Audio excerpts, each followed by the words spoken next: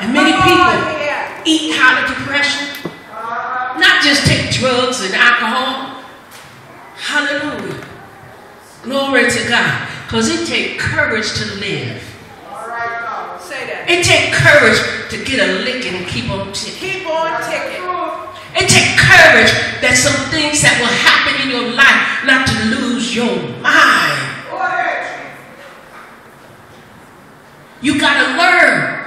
I'm telling y'all, his life skills is in the word.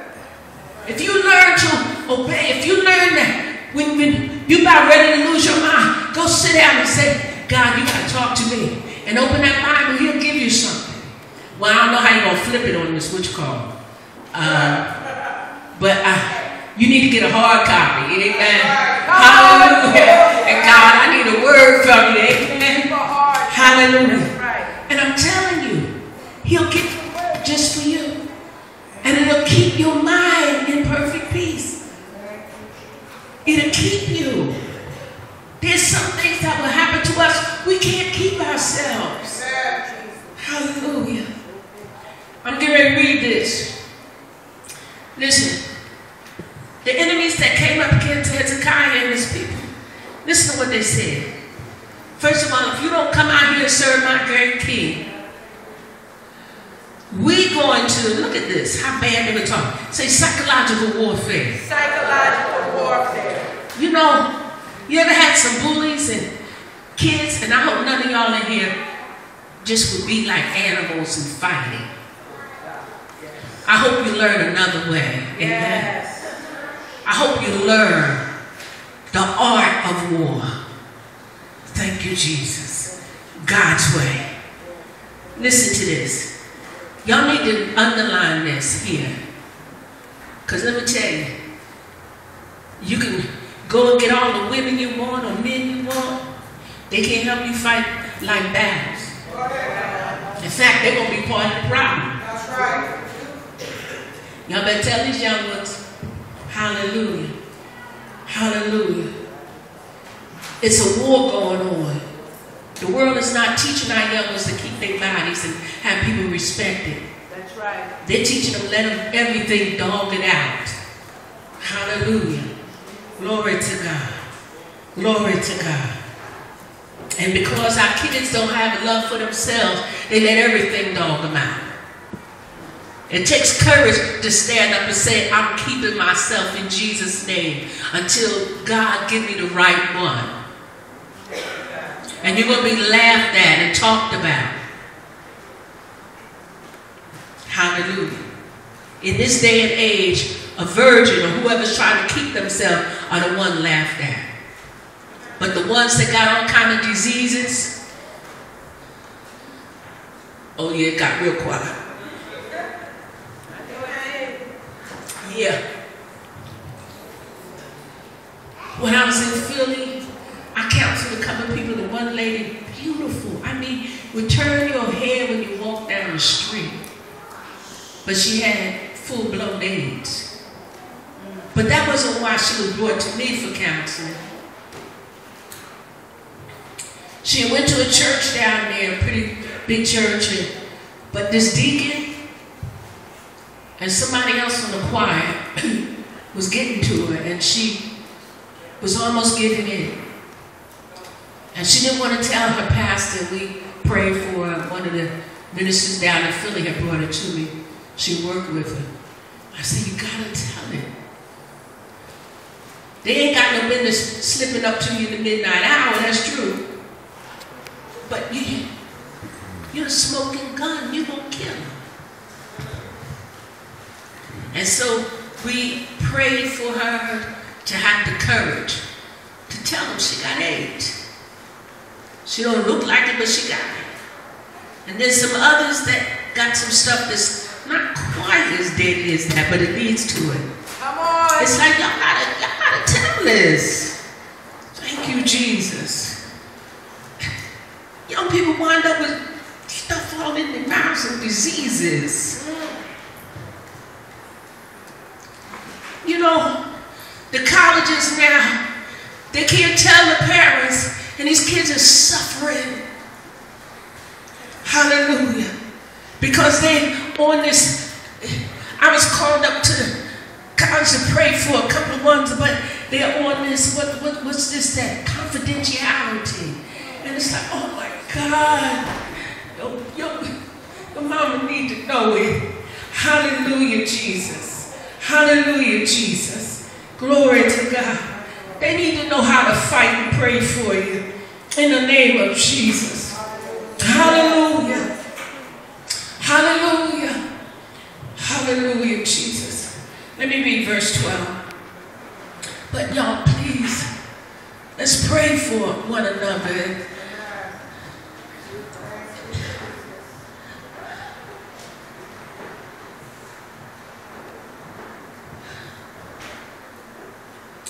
He said, let's pray for one another.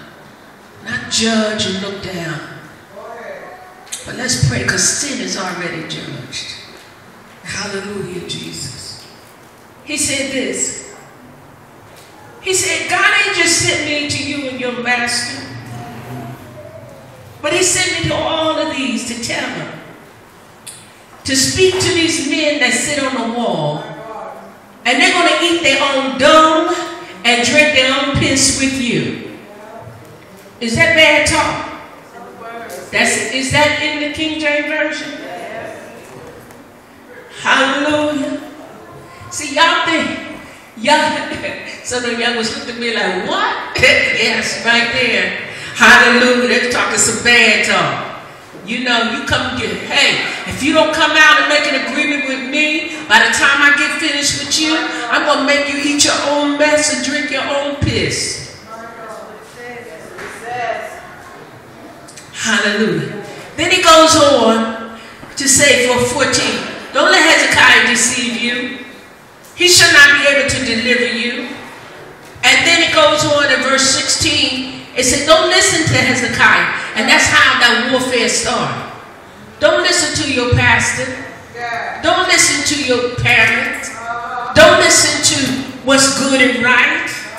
And he said, come out here and make an agreement with me. And he said, verse 17, until I come and take you away to a land like your own. Somebody need to mark that down. A land like your own. I'm going to give you a land. Satan's a duplicator. He's a duplicator. And so he pulls the people out, and he pulls the people of God out. I'm going to give you something that look like what God want to give you. I'm going to give you something that look like what God had. I can give you something better than what?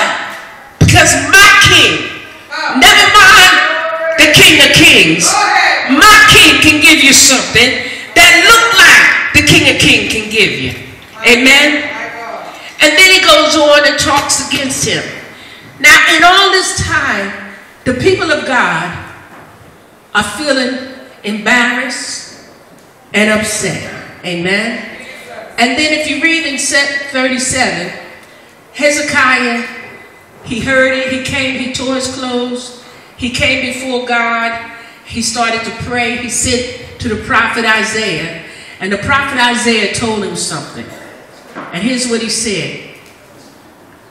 And this is so important, and I should have wrote this down because I wanted to just end it in the New Testament. Thank you, Jesus.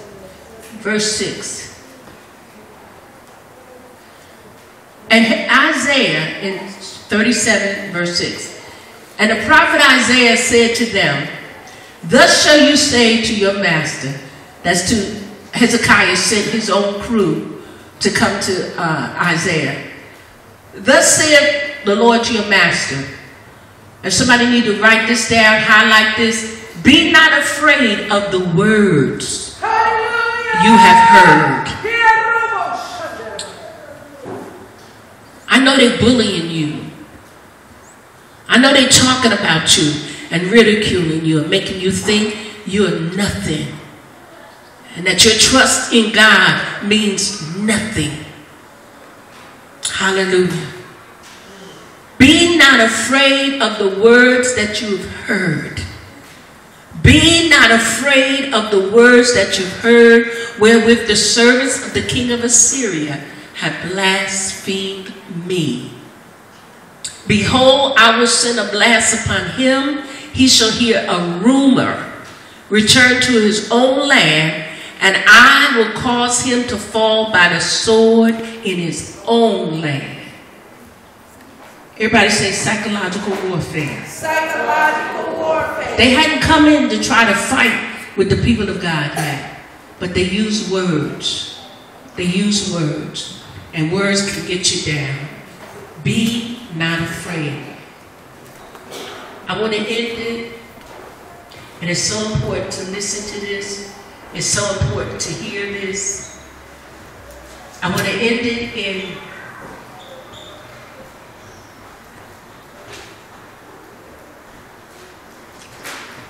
Life Last on Tuesday. I'm going to be going into something else, but I'm going to end it in Jesus. Help me, Father. Thank you, Jesus. I think it's Luke. I'm trying to see it. Hallelujah, Jesus. Hallelujah, Jesus. Hallelujah. Y'all praying for me? Yes. It's Matthew chapter 27. Thank you for the prayer. It was fair. Thank you, Lord. Hallelujah. Hallelujah, Jesus. We're going to start back with some fundraisers to get some better equipment. Amen. Yes.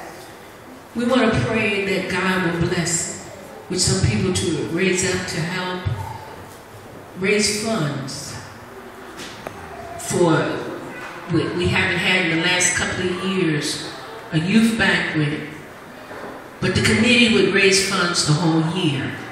Amen. Thank you, Jesus. Thank you, Lord. But so many were intimidated. So many got offended. So many, the love of many is waxed cold. And they left off doing it. Because anything you do for God, anything you do, you're going to be ridiculed and put down for. Anything you step out on, you're going to be made to feel like you are not the best. Hallelujah. Hallelujah. That's called psychological warfare. Yes. It is called, I didn't read before I ended here. I need to read the definition. Everybody remember the word I told you? Psychological warfare, but what's that other word I introduced? The morale, but yes.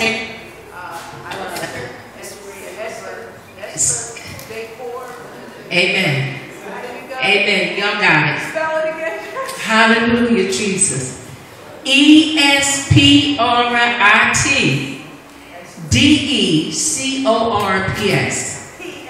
And listen to what it means. A sense of unity, of common interests and responsibilities, as developed among a group of persons closely associated in a task, a cause, or an enterprise. That's what it means. That camaraderie, that fellowship. David not only fought personally a battle, but then he learned how to maintain a group morale. Hear me. That is so important when we have people to head up the different things. To know, because everything, even people on your team and in your group want to tear down and tear down the morale of the ministry, of the group, while we're building. In Ezra and Nehemiah, the Bible said they hired counselors to frustrate the people's purpose in building. So it's no accident when you see people getting pulled off and backslide out the church. But we need people that will watch. And is the devil going to attack you personally? Yes, he is. Because we're in a war.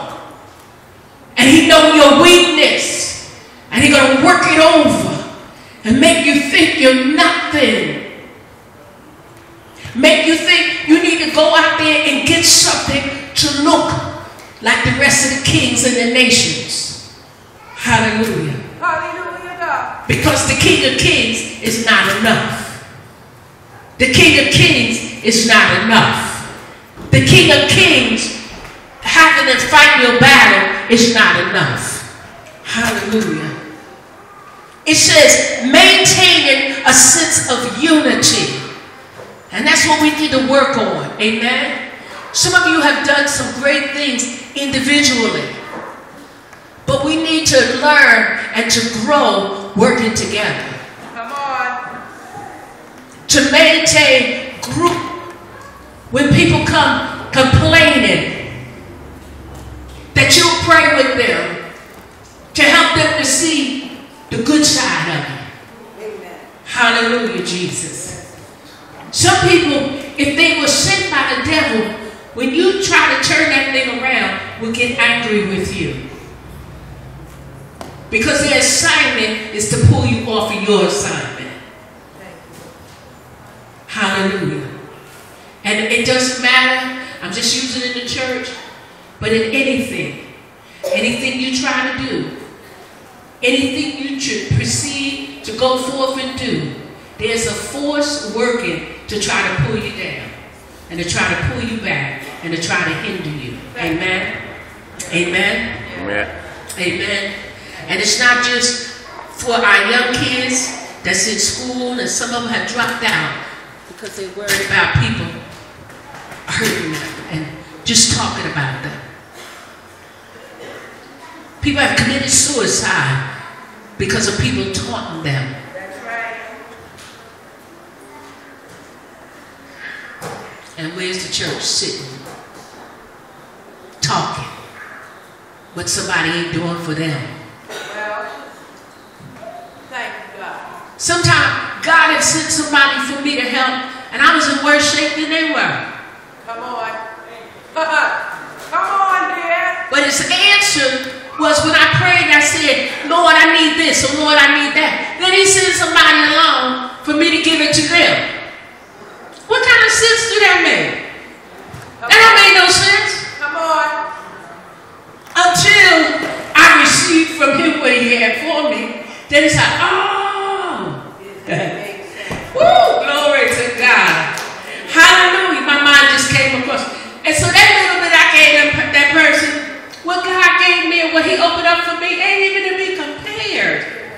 In fact, after a while, I almost felt guilty about because I was complaining. Thank you, Jesus. Thank you, Jesus. God is bless the giver. God bless the giver. But check your morale. Some people don't even believe in Jesus. They don't believe in building up the church anymore. They don't believe in that. They've listened to the propaganda of the world. Oh, did I tell you that that's one of the things that they do when they fight the war? They throw out a bunch of propaganda. Hallelujah. Hallelujah. Where did I stop? I said I was going to end it in Matthew 27. Amen. Thank you. Amen. Okay. I can't go through all that, y'all. I just want to give you a little bit. I just want to go down to where they started spitting on it and talking about it. Hallelujah. Pilate asked them, what evil did Jesus do? But they hollered, crucify him. Crucify him. Pilate and his soldiers mocked Jesus. And they made fun of him. Listen, 41, I'm just 39. Lord Jesus. Verse 37 said, they set over his head the accusation written, this is King of the Jews. And they, the two thieves that were crucified with him, one on one side and one on the other. And they that passed by reviled him, wagging their heads. That's a shame. Yes. Hallelujah. Talking against Jesus, 41 says the chief priests mocking him. The chief priests mocking him. The chief priests and elders mocking Jesus. And said, you don't save others, now save yourself. He cannot even save himself. If he's the king of Israel, let him get down off of that cross.